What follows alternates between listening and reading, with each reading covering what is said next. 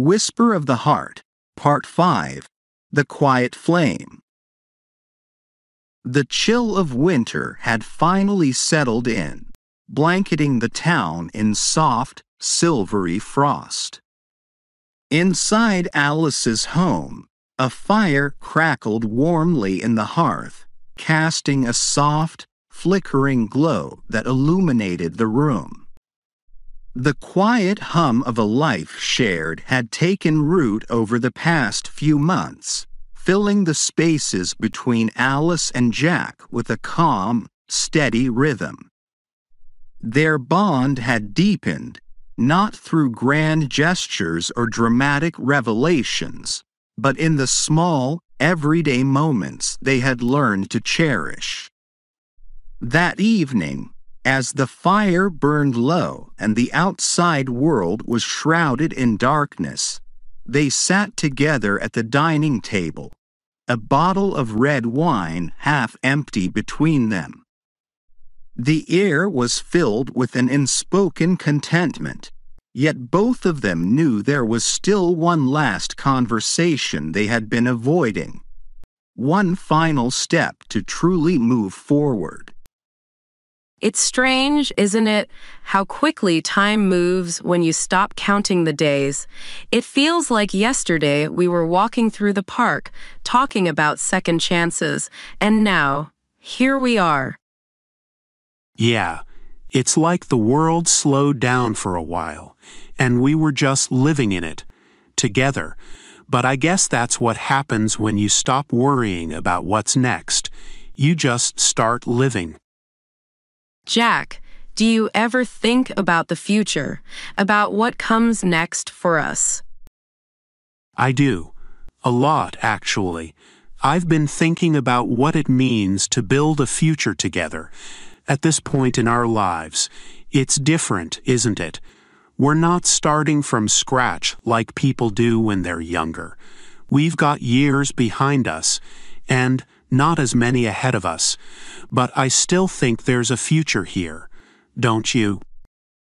Question: do you believe we can build something lasting even when we start later in life? A. Yes, it's never too late to build something real and lasting. B. No, the time we've lost makes it hard to create something that will last. C. It depends on how much we're willing to invest in each other, despite the time that's passed. Answer A. Yes, it's never too late to build something real and lasting. I think it's never too late. Just because we're not starting out young doesn't mean we can't build something that lasts. Maybe it looks different than what we thought it would be when we were younger, but that doesn't make it any less meaningful. It's about what we choose to do with the time we have now, and I believe that can still be something real, something lasting. I want to believe that too, and I think I do. But sometimes I wonder if we've built our lives in such a way that starting over now feels impossible. We're so set in our ways, in our routines. How do we fit into each other's lives after all this time? The fire crackled, filling the brief silence that fell between them. Outside, the wind howled softly, its presence felt but distant. Jack took a long sip of his wine, his gaze drifting to the flames as he considered her words. I think it's less about starting over and more about finding where we fit now. We don't have to erase what we've built on our own. It's about finding a way to blend what we have, our pasts, our lives, into something new. We don't have to give up who we are. We just have to make space for each other. That makes sense. It's like we're not trying to replace anything, but adding to what's already there. But even then, Jack, do you ever feel like time is slipping away? Like no matter what we do, there's never enough time left? Of course. Time's always slipping away, but that's why we have to make the most of it. It's not about how much time we have left, it's about what we do with it. And I'd rather spend that time with you, no matter how much or how little there is. Question: do you think we should focus on the time we have left, or should we just live in the moment? A. We should live in the moment. It's the only way to truly appreciate life. B. We should focus on the future to make sure we don't waste the time we have left. C. It's about balance, living in the moment while still being mindful of the time we have left. Answer: C. It's about balance, living in the moment while still being mindful of the time we have left. I think it's a balance. We need to appreciate the moments as they come, without letting the fear of time slipping away consume us. But at the same time, we have to be mindful of the future to make sure we're building something meaningful with the time we have. It's about finding that balance, living for today, but planning for tomorrow. I like that. Living for today, but not losing sight of tomorrow. Maybe that's the secret to finding peace, isn't it? Not worrying about what's already gone or what's yet to come, but just being here with each other right now. The room seemed to grow warmer, the fire crackling gently in the hearth. Jack reached across the table, taking Alice's hand in his, a simple gesture that spoke volumes.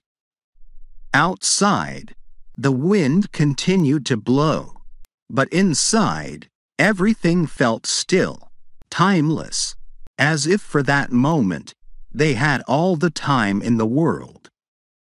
We've spent enough time worrying about the past and about what we've lost. Maybe it's time to stop counting the days and just live together. I think you're right. We've been given this time, and no matter how much or how little of it there is, I want to spend it with you. No more waiting, no more holding back. Question: do you believe that love at this stage in life is more about companionship or passion? A. Companionship. It's about having someone by your side through everything. B. Passion. Love should still burn bright, even later in life. C. Both. Passion may change, but it's still there, rooted in companionship. Answer: C. Both. Passion may change, but it's still there, rooted in companionship. I think it's both. The passion we knew when we were younger may not be the same now, but that doesn't mean it's gone. It's just changed. It's quieter, but it's still there, rooted in the companionship we've built. Love isn't about choosing one or the other. It's about finding both, even when the fire burns softer. That's what I feel too. The passion hasn't gone, it's just changed. And I think that makes it even more meaningful now, because it's not just about the spark. It's about the fire that's lasted all this time, quietly burning, even when we didn't realize it. The fire had burned low, its flames flickering gently as the night deepened. Outside, the wind had calmed, leaving the world in peaceful silence. Alice and Jack sat together, their hands intertwined, their connection stronger than ever.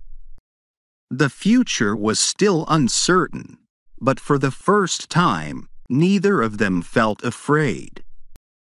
They had found their balance between passion and companionship, between the present and the future, and now they would face whatever came next, together. So, what do you think? Are we ready for this next chapter? Yes, I think we are. The flames flickered once more, casting a warm glow over the room, as Alice and Jack sat in comfortable silence, knowing that whatever time they had left, they would spend it together, bound not by the past, but by the quiet flame of the love they had found. And so, by the quiet flame of the fire, Alice and Jack embraced the time they had left, knowing that love, even in its quietest form, could still burn strong and true. 5 words related to the theme of Whisper of the Heart. Part 5, The Quiet Flame. Serenity, the calm and peace that comes from accepting love as it is, without the rush or pressure of time. Continuity, the idea that love, like life, carries on and evolves, no matter where or when it begins. Adaptation, the understanding that love changes form over time but remains just as meaningful. Fulfillment, the satisfaction of knowing that love, even when quiet, can still fill the heart completely. Presence, the importance of being fully in the moment, appreciating the now without worrying about the past or the future.